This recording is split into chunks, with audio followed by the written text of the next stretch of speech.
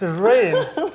Okay, but it's gentle drizzle, but it makes the skin feel sensationally soft. Okay. Okay, you enjoy it. You're enjoying this. Okay, it's a tribute to the rain. Okay, yeah, yes, just like that, just like that. Perfect. All right, now I would like you to put this bag over your head.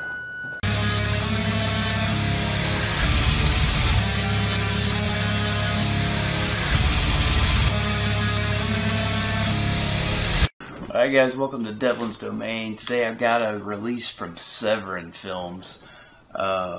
Never heard of this one actually. They usually release like some older movies, kind of just like, you know, spruce them up, repackage them, and put them on Blu-ray. But this one's came out in 2014. This is Bag Boy Lover Boy.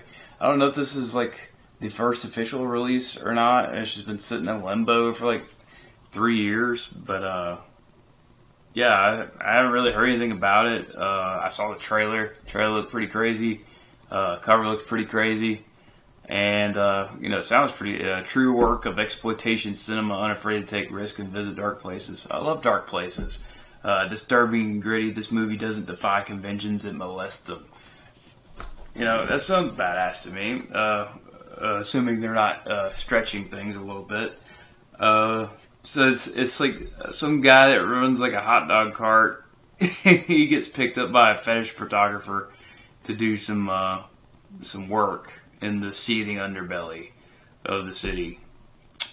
So this sounds good. It can go to some odd places. It's like they got this girl with like a bag on her head in the cover. Yeah, from the stills I've seen of it, it looks like a fucking bloodbath. There's just blood everywhere. But yeah, I have no idea where this is going. Hopefully somewhere disturbing. You got audio commentary on here. You got student films of actor John Wachter. I hope I said that right. Got Light and the Never Starting Story. So a couple of short films on here. That's pretty cool. And you have, of course, the trailer. So not loaded or anything, but it's got a few things. Yeah, it says 2014 was the year this was made. It's like, I don't know. I'll look into it later and see like if there's actually another release of this or not, because I have never heard of this before Severin announced it on their slate. It's relatively new to Blu-ray though. It just came out this year, so let's open it up. All right, there's a closer look of this gnarly looking face here, and the maybe she's a hideous woman. They got a bagger. And there's your special features. There's a couple things there. And your synopsis. And get it to focus. Sorry about that. A couple still. He's like covered in blood there. He's covered in blood there.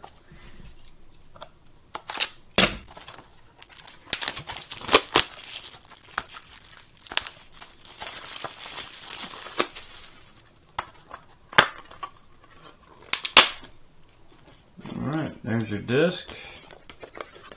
Looks like maybe a catalog, perhaps. Yeah, so they got a... Can't wait to see that. The Other World with Richard Stanley. That looked pretty interesting. I saw the trailer for that.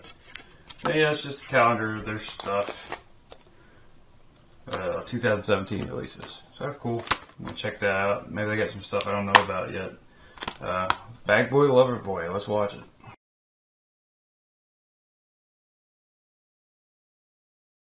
Alright, well, I have to say that I'm just a tad bit disappointed in this one. Not a bad movie at all. I did enjoy the movie, actually. Just by the way the cover is and the way the critics, hyped it up. It didn't really deliver in, like, the disturbing factor. Wasn't all that out there. I mean, the premise is kind of out there, but I don't know, it just didn't move me in any way, I guess. You have the main character, he's the hot dog vendor. He's kind of like an off guy, and it says on here he's like the best male performance in a horror movie this year. I mean, let's assume this is just a normal guy. yeah, this would be a great performance. But going by what I saw, like he's got his student films on here where he does some narration and he does some acting, and I think he's just a weird guy. I think he's basically just playing himself in this, to be honest, which isn't really much effort. And there's like some scenes where he seems like he's just like reciting dialogue and not really like delivering it as a character. You know, it doesn't seem genuine. It just seems like he's just reading lines. That's just how I felt in some parts. You know, some parts he did pretty well, but yeah, some parts just seemed kind of off to me. Everyone else did pretty well in the movie. So he's like working at the hot dog stand. You know, like I said, he's got a weird way about him, kind of off, kind of like borderline like mentally handicapped or something. So, you know, he's got a crush on this girl that, you know, she's nice to him. He gives her free hot dogs, but she's always hooking up with other guys. You know, he sees her like hook up with a guy who's a photographer, and he was recently approached by a photographer about wanting to do like photo shoots with him. And the guy wanted to pay him to model, and you know, he even gave him an advance, like some money, like hit me up. So he, you know, in an effort to woo this girl he's attracted to, he goes to do this modeling gig in hopes to actually get some photography experience. And they put him in like some weird situations. You know, he's like, you know, he has to strip down, and there's like this hot chick he's got to like strangle. They make him put a bag over her head and choke her for the pictures, and that becomes like his thing that he does. He's kind of like absorbing all this stuff that goes on around him. You know, he wants to be the photographer, and so he's like taking, you know, he's taking it all in. He's kind of quiet about it, but as the film goes on, you know, he decides that he's not going to work for this guy anymore unless he like teaches him how to do photography. So the guy just kind of gives him his old Polaroid and he's like, "Here you go, kid. You know, go model for me." And so he's fucking dumb. He doesn't know how to use a Polaroid.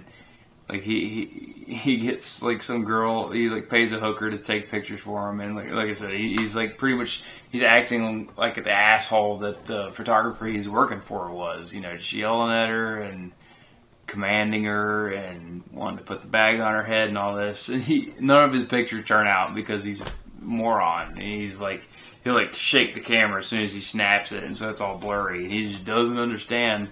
So he actually goes to like a store and like says the camera's messed up, wants them to fix it, and then they have to explain to him that he doesn't know what he's doing as the reason it doesn't work.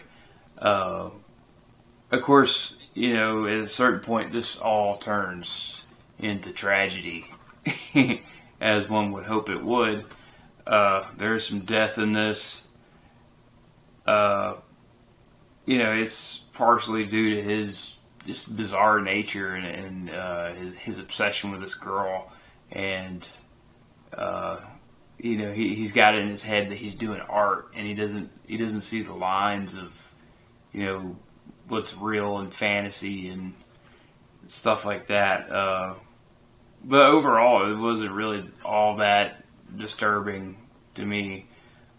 Maybe I'm just so desensitized from seeing so much weird shit that it's going to take a lot more than this to do it for me. But it was enjoyable. It was a fun watch. You know, it was a strange character that we had to follow through this story. I would definitely recommend watching it. Don't know if I'd recommend buying it though. I'm kind of glad I have it. It is a strange film, so I'm kind of like a collector of strange stuff, so I don't mind having it. But for just average person just wanting to like a really good movie, maybe this isn't like a great movie. So it's pretty good, it's pretty weird, it's not great, not phenomenal. I hate to say it. So that's my opinion on Bag Boy Lover Boy. So you can pick that up at Severin Films. I'll put a link in the description if you want to check it out and see if you want to buy it. Maybe get a better look at it there.